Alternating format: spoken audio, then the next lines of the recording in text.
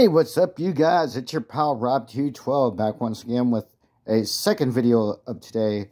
This is my Epiphone Kornia Explorer 58 reissued. I'll show you. Pneumatic bridge. I forgot the name of the pickups, but these sound pretty damn good, to be honest with you. Three-way switch for the pickups. I like to have it sometimes in both pickups or the bridge pickup. It's a nice guitar. This is actually my favorite one. There's back of the guitar. I'm thinking about changing the knobs to black metal dome knobs, and that's what I want to do.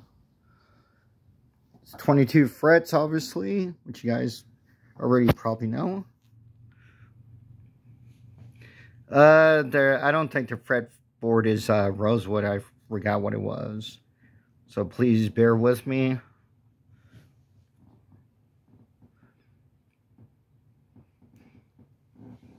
Think maybe getting a graphite neck, actually, if that's not one already. Epiphone. There you go.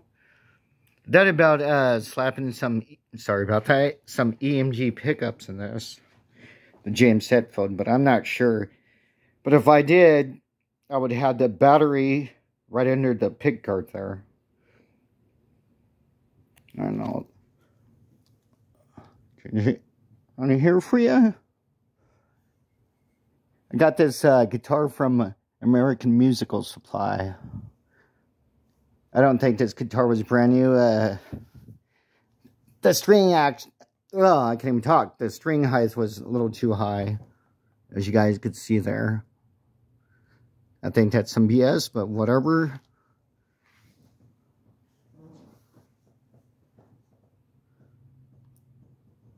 Obviously, gold hardware. All right, let's check the back here.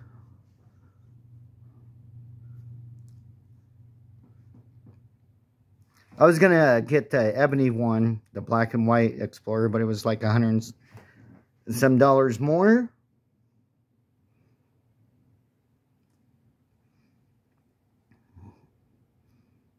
There you go. I see my reflection. Nobody wants to see me, but excuse me.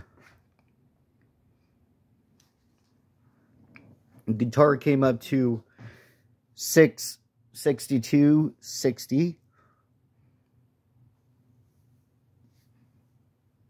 Nice gloss neck. I hope you guys enjoyed this video. And guys, I will see you on the next one. I'm out. Peace.